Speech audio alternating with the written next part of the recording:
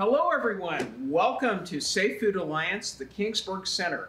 I'm Thomas Jones, your Senior Director of Analytical Services, and it's my pleasure to give you this virtual tour of our facility. We start right here at this wonderful mural that shows the valley in springtime and all of our wonderful crops that we are happy and proud to test here. Come on, let's go.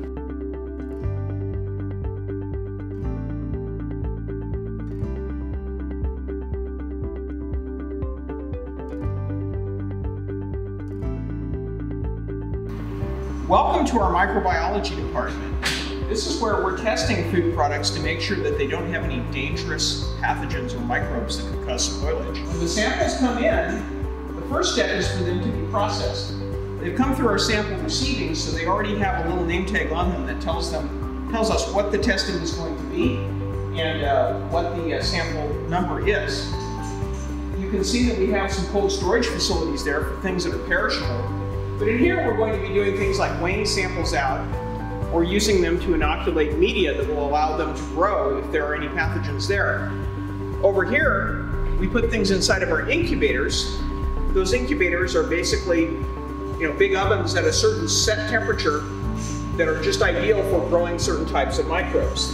This is called the incubation period. After that incubation period, they go to the other side of our facility where we can actually count the microbes or test to see if there are any dangerous pathogens. This is our main chemistry prep room, where a lot of the magic happens on the chemistry side.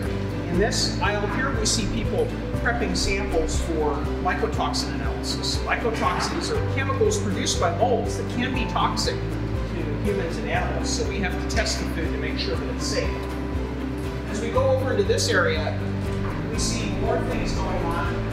A variety of different kinds of extractions, distillations, looking for things like preservatives, looking for things like pesticide residues. Once we get the samples prepped here, they'll go into our instrument rooms where we actually measure those levels. In this room, we do a lot of different types of extractions, preparations for our pesticide residue analysis.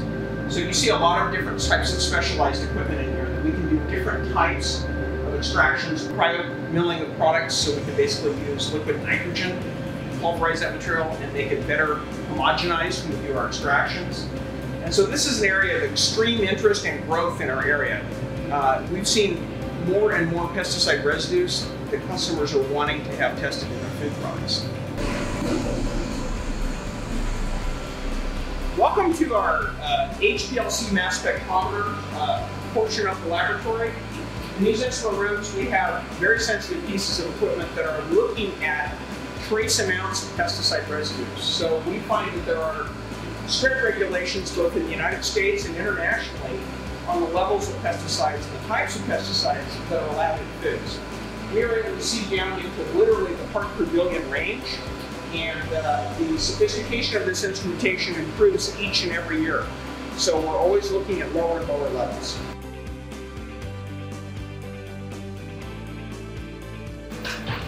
Welcome to the main instrument room of our chemistry laboratory. In here we're doing a lot of the routine analyses. I think we've seen our mass spectrometers, which are the high-tech aces of the laboratory looking for those tiny amounts of pesticides. In here we have a lot of our workhorse instruments that are cranking out huge amounts of the same analysis over and over. These instruments here are HPLCs with robotic systems for looking for aflatoxin and ovitoxin. Those are those mold toxins we talked about earlier. We do a lot of those samples during our harvest season.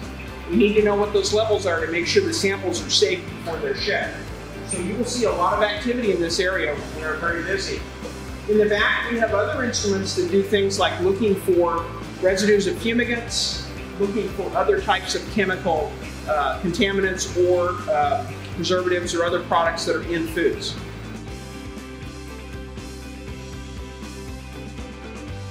So one of the cool things that we do that's pretty unique here is we actually raise insects. Now, a lot of the food products that you eat every day face the potential of insect infestation and destruction before they get from the farmer all the way to the consumer. And so a number of the things that we look at are we research are practices to try and basically control those insects, prevent them from destroying that food.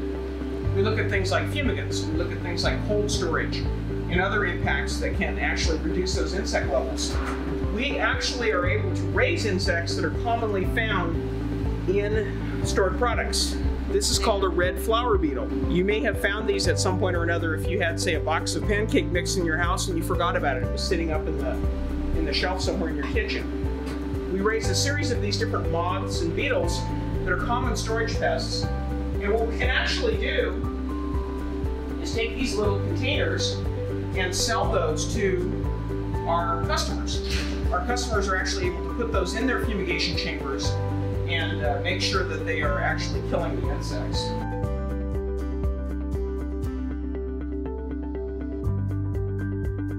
So this great spacious room is our training center.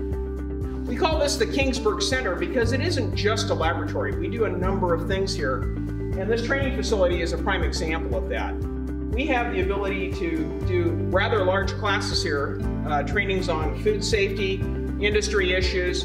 We have this thing wired so that we're able to do Zoom meetings. It's a wonderful, wonderful facility.